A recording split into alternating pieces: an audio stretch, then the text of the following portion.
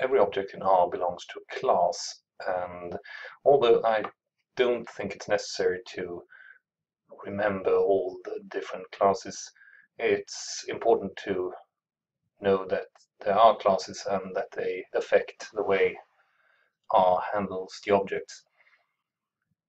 For objects that store information, data sets and such, the most common classes are numeric, integer. Integer is the same as numeric, but with only integers, no decimal numbers. Character, logical, that's true, false. Factor, matrix, data frame, and list. As you can see, the class of a vector is based on its contents. That is, a vector containing numeric information has the class numeric, while a vector containing character strings has class character.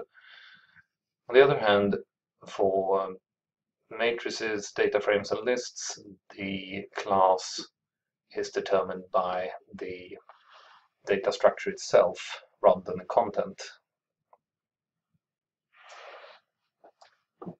The point of having classes for each object is that the commands that you provide an object to as an argument, these functions handle the objects differently depending on what class they belong to.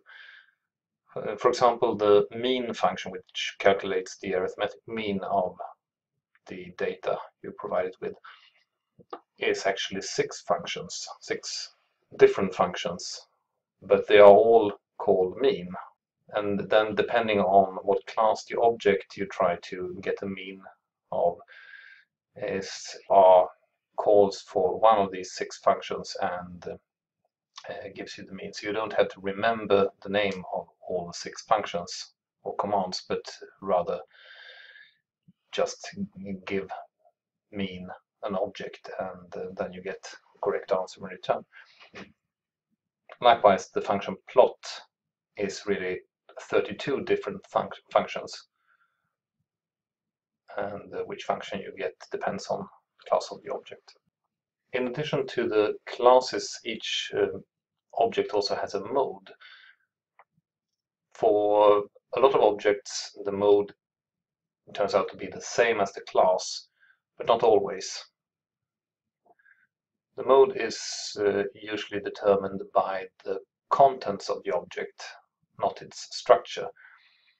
So different modes could be numeric, character, logical, list. List in this case stands for a mixed content, different modes mixed in the same object. If you have a matrix, for example, filled with numeric values, this matrix will get the mode numeric, while the class is still matrix because the data structure is matrix.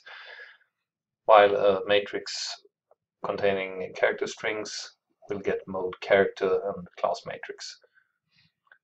And a data frame will always have mode list because it contains mixed, or could at least contain mixed contents, mixed modes, while the class is data frame. And an interesting fact is that factors have mode numeric and class factor.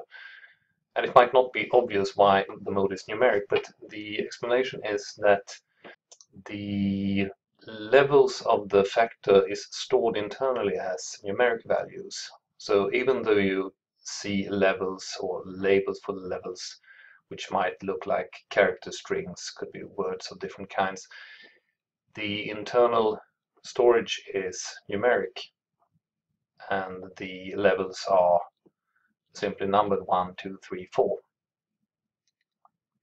And for vectors, the mode and class is usually identical, with the exception for integers, where the vector containing integers will get mode numeric and the class integer.